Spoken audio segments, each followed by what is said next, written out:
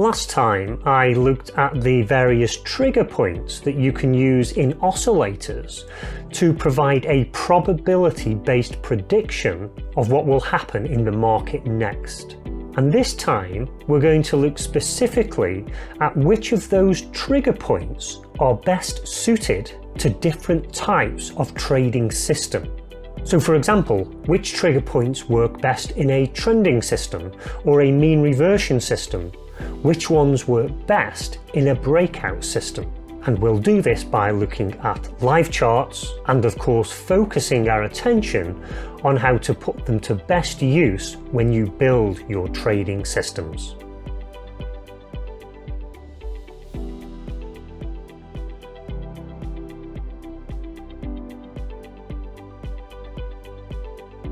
Now, oscillators need to be used in different ways depending on the type of system you're trying to use and the type of edge that you're trying to extract from the market. And last time we considered 5 different trigger points of oscillators. The first of those is when the oscillator enters either the overbought region or the oversold region.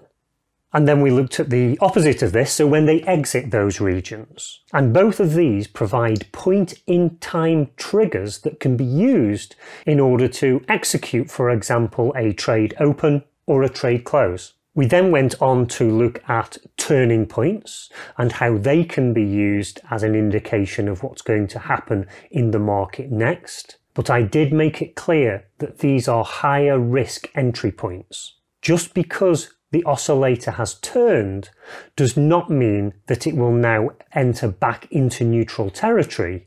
Often, oscillators of this type stay in the overbought or oversold region for long periods of time. So use this with caution and only when in conjunction with another indicator to give you that intelligence to let you know that it is more likely to go back into neutral territory than to stay in the oversold or overbought region. The next were inflection points, and this is where the gradient changes. And so this again gives us more information about what's happening in the underlying price action. And then finally, we looked at using a signal line in conjunction with the main line and how we can use crossover points in order to give us that intelligence that we need. And this is often a good balance of reducing the risk slightly compared to the turning point option, but also getting us into the market earlier than using the exiting the overbought or exiting the oversold regions can give us.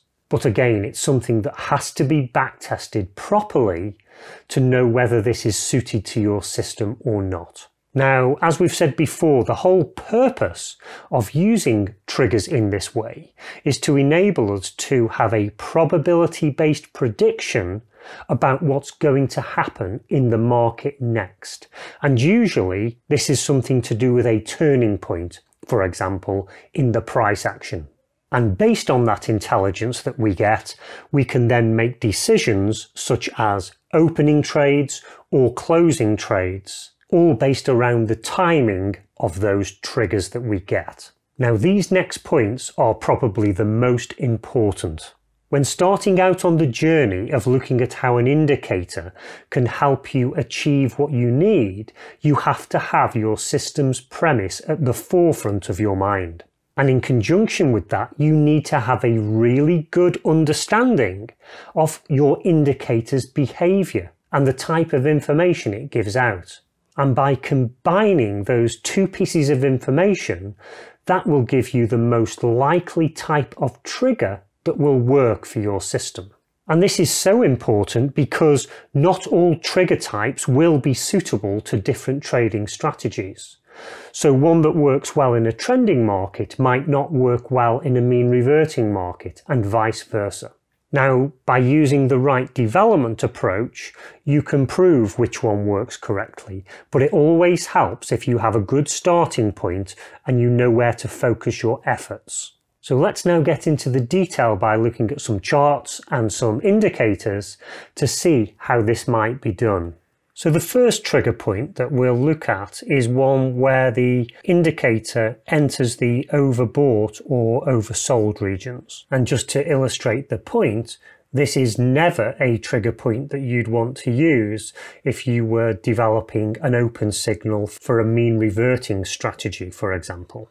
And that's because when the indicator does enter this oversold region, as you can see here, very often it will stay in this region for an extended period of time.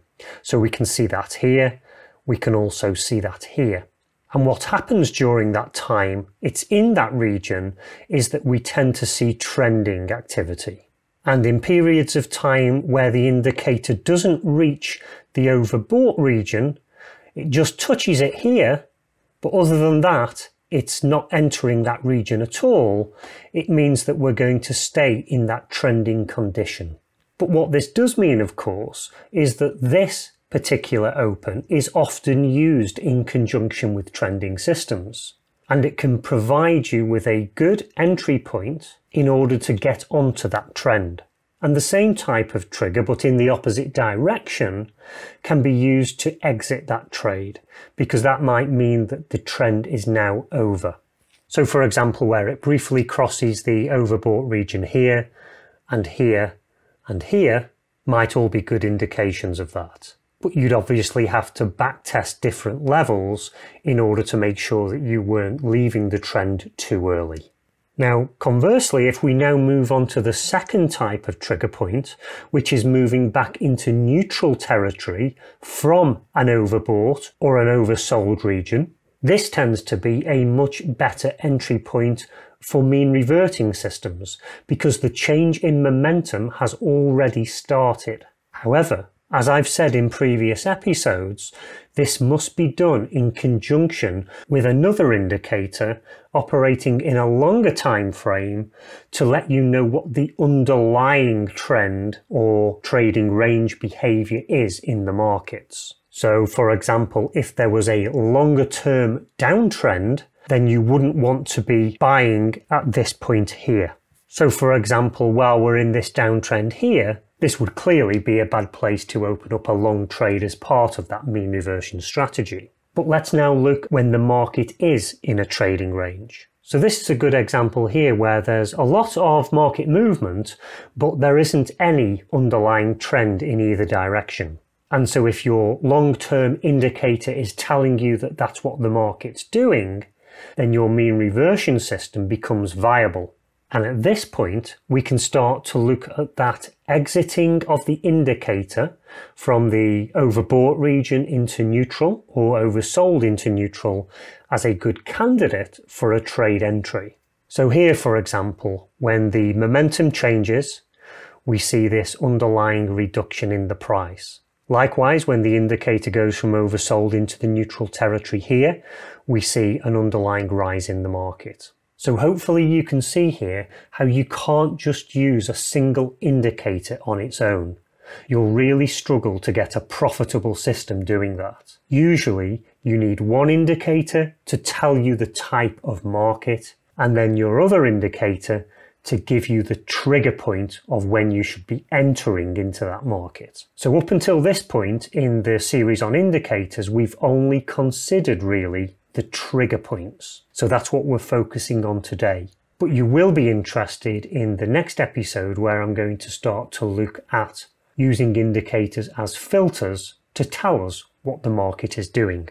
So far we've looked at two of our trigger points, and one of these is more suitable to providing the trade open signals in a trending market, and one is more suitable in a trading range market. The third type of trigger that we talked about was a turning point in the indicator. And as I've already suggested, there's a higher level of risk here. But when it works, it will get you into the market earlier. So let's look at a few examples of this. So there's a turning point here, which is very close to the top of this price. There's a turning point here, equally very close to the top point in the price action here. And here, and here. However, the problem with this is when you have a false top, and this is a good example of that right here. where the indicator turns down, but then proceeds to a higher level. And that's where the risk is associated to this type of entry. Because here you'd be getting into the market somewhere here, and you'd be going underwater significantly before that trade then went into profit. And by that time, your stop loss may have been hit and you've got a losing trade on your hands. So how do you know whether the turning point or the crossover from overbought to neutral is going to work best? Well, that's where good quality backtesting comes in. And only by performing that backtesting will you know which of those works best in the long run over tens of thousands of trades. And with those sorts of numbers of trades, you can have assurance that you've got statistical significance in your results and therefore are able to trust the outcomes of those backtests. Now, another trigger point we looked at was the signal line crossover. And often this provides us with a better balance of risk versus getting into the trade at the optimal point. So let's look at a few examples.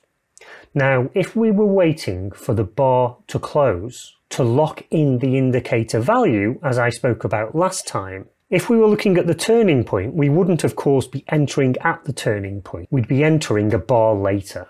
And so in this particular case, it would get us into the trade somewhere around here. Whereas if we were using the crossover, one bar after that crossover takes place occurs here, and so we'd be opening at the bottom of this bar. And so as we said, we're getting in at a less preferential level. However, you're getting in with lower risk that this is a false top. If we take a look at this one now, as we said, if we got in previously at this lower change of direction, that would have got us in somewhere around here, and our trade would have gone significantly underwater. Now there's actually two crossovers here. There's one that occurs here momentarily and another that occurs here. But obviously we'd be getting in at this first one because we wouldn't know what was going to happen in the future. So if we waited for the crossover, we'd get in at the following bar, which would be here, which would be the start of this bar. So as you can see, this gets us in at a more preferential level here without the risk that we had on the previous method. But again, what you have to remember is that we're just looking at a very small number of opportunities here. The only way of knowing which method actually works the best is by undertaking that thorough backtesting.